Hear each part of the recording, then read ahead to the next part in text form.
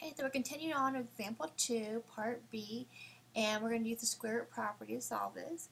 We want to get x squared, or the x squared equals a number or a constant. So here I'm going to go ahead and subtract 25 from both sides. I get 9x squared equals negative 25. I'm going to divide both sides by 9. I get x squared equals negative 25 over 9. And so now I look at this and I go, I have something squared equals a constant. So I'm going to go ahead and say that now I have x equals plus or minus the square root of that constant. Notice how I put that plus and minus right away. Once I go ahead and see this, I put x equals plus or minus, plus or minus, plus or minus. You do that plus or minus because you have those two solutions that we have up here. Okay, so I get x equals plus or minus the square root of negative 25 over the square root of 9. I get x equals plus or minus 5i over 3. And how to get 5i? Remember, the square root of negative 25 is equal to the square root of 25i, which is 5i. Okay? So there are my two solutions. Okay. I'm going to do part C. In part C, I have a special case where I can use the square root property. Notice I have something, in this case this is something squared equals a number. So I'm going to do that something squared equals a number. This right here is basically your x right there. Okay. So what I'm going to do is I'm going to go ahead and write that this something is equal to plus or minus the square root of 6. Okay, I'm going to use the square root property right away. We have something squared. Something squared. That something is all this. Okay, and then we'll go ahead and add 2 to both sides. I get x equals 2 plus or minus the square root of 6. Notice how I put that 2 right in front of the plus or minus. There are two solutions, and your book might ask you this, or my math lab. You can write it this way, or you can write it out as x equals 2 plus the square root of 6, or x equals 2 minus the square root of 6. So the two solutions right there. Okay?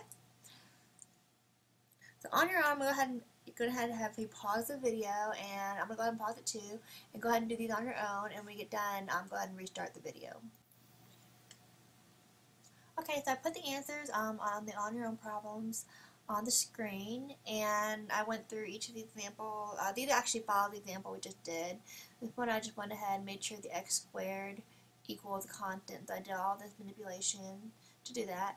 And once I did that, then I get x equals, and don't forget this plus or minus, and then you do the square root of this number. Notice how this number goes right into there. Okay? Same thing here. I got x squared equals a number. So now it becomes x equals plus or minus the square root of that number. It goes right in there. Okay.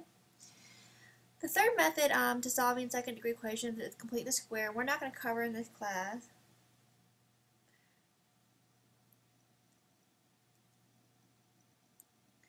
If you do need this in the future for another class, I'll cover it there. You can actually solve second degree or quadratic equations using the zero factor rule, the square root property, and then the quadratic formula, which we'll talk about in a minute. Complete the square is not necessary, and if you do need it later on, they'll probably teach you in your next class how to do that. Okay. So the quadratic formula is the last way to solving a second degree equation, and the quadratic formula says that if you have a quadratic equation in standard form, or general form, then your solution x is going to equal negative b. So you have your general form. Notice how the general form has the coefficients here. Then x is going to equal to the negative b value plus or minus square root of b squared minus 4 times ac all over 2 times a. The quadratic formula will always work on any second degree or any quadratic function, or equation, but it will, sometimes it's most tedious, and so I tell students that I generally don't use the quadratic formula unless I find that I cannot use the square root property and I cannot use the zero factor property. which we talked about on the first page there. Okay, so I generally say that quadratic formula is like my last resort. And some students like using the quadratic formula, leave the quadratic formula for everything. But on the exam, I'll make sure that I ask you to solve. Make sure that you solve by your factor rule and the square root property. Let me go ahead and pause the video and make sure I can fix the screen. Okay, that looks a little bit better now, so let's go ahead and continue on. So now the quadratic formula. Again, I wrote the quadratic formula up there right here. And so we're going to do this. We're going to solve this by using the quadratic formula. We're going to identify, we'll make sure that we have 0 on one side. We want it in general form. And notice how I have the 0. I'm going to write that 0 a little better. 0. Notice I have the 0 right here, and that I have this in general form. In this case, A is going to equal 2, B is going to equal -6, and C is going to equal 1. Okay, so the solution to this equation is going to be x equals negative the b value. So we're going to write I'm going to go ahead and write the formula here before I go ahead and get started. We can refer back to it without looking at that screen above. Okay. So I'm going to do is I'm going to go ahead and put this -6 right into here. So x equals negative of a -6 plus or minus the square root of -6 squared, that's b value, minus 4 times the a value, which is 2, c value 1, all over 2 times the a value. So I have x equals 6, the negative of a -6 is 6, plus or minus, what I'm going to do is I'm going to go ahead and type all this in my calculator, just what's inside here. Okay, so you can use your calculator, or you have a TI 30X2S, you can go ahead and pull it out and clear it out. I have parentheses, -6, close parentheses, square. The square button is 1, 2, 3, 4, 5, 6 down that first column. 6 down that first column. Minus 4, parentheses 2, close parentheses 1, basically multiplication there. And under the radical, I get square root of 28. And then 2 times 2 is 4. Okay. Well, I know the square root of 28. I can go ahead and simplify that off to the side. Square root of 28 is the same thing as the square root of 4 times 7. The biggest or the greatest perfect square factor inside 28 is 4. So I get the square root of 4, square root of 7. So I get 2 square root of 7. So I get 6 plus or minus 2 square root of 7 over 4. And I tell students I like to split it up because if I split it up, it'll be easier for me to reduce. And so to reduce this, I get, divide by 2 and 2, I get 3 over 2. Divide by 2 and 2, I get 1 and 2. This is equal to 3 over 2 plus or minus square root of 7 over 2. That 1 there is right in front of here, but I don't need to write that 1. Okay. Some people like to write that way, some people like to write it as 3 plus or minus square root of 7 over 2. Either one's fine. Okay, so we'll go ahead and pause the video, and I want you to try the next one on your own using the quadratic formula and see if you can plug in those values. And then when you replay the video, check your answers with mine. Okay, so I hope you paused the video and tried this one on your own. And I got my solution to be -1/2 plus or minus the square root of 3 over 2. Or I got -1 plus or minus square root of 3 over 2. Either one of those answers are acceptable to me. Okay, let's go ahead and move on to the next example. And I can't use the quadratic formula the way it's written because I don't have one side equals 0. So I'm going to go ahead and set this side equals 0, the right hand side equals 0. So I'm going to have -6x plus 1 on both sides, -6x plus 1 on both sides. I get 3x squared minus 6x plus 1 equals 0. That's now in the general form, which is what we want. We want it in general form, we want it in order too, because A, B, and C. You don't want to have the plus 1 on this side or on the -6x on this side. Now I know A equals 3, B equals -6, and C equals 1. So x equals negative of a -6 plus or minus square root of -6 squared minus 4 times A times C, which is 3 and 1, all over 2 times 3.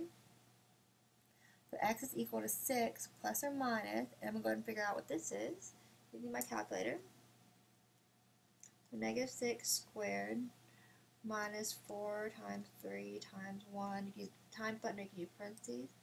I get 24 all over 6.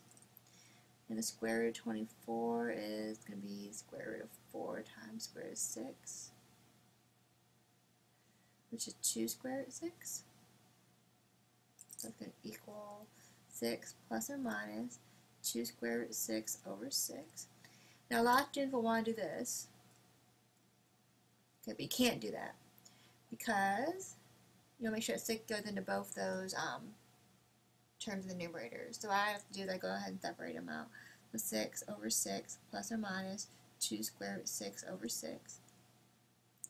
So I get 1 plus or minus, and this reduces out to, because this reduces to 1, 3, 1, so 6 square root of 6 over 3.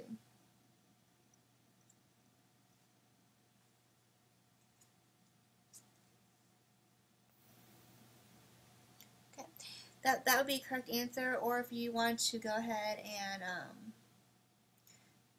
write a different answer, that would be what I would write down. You could have 3 plus or minus square root of 6 all over 3, and that would also be acceptable too. Okay? So let's go to example 7. We're going to solve this quadratic equation using the quadratic formula. And again, we have this in form of already in the general form, so we don't have to worry about doing that. So x equals negative of a negative 2 plus or minus square root of negative 2 squared minus 4 times a times c. Again, how do you know that a was 3, b is negative 2, and c is 4. And it's all over 2 times 3. So x equals 2 plus or minus square root of, and let me go ahead and figure out this in the calculator, minus 4 times 3 times 4. I get negative 44 into the radical all over 6. And the square root of negative 44 is the same thing as the square root of 44i, which is equal to square root of 4 times 11i, square root of 4 square root of 11i, which is 2 square root 11i. So I get x equals 2 plus or minus 2 square root 11. I'll write this a little better. So x equals 2 plus or minus 2 square root 11i over 6. And this is where we have to separate out because we want it in standard complex form. So I get 2 over 6 plus or minus 2 square root 11 over 6i, which is equal to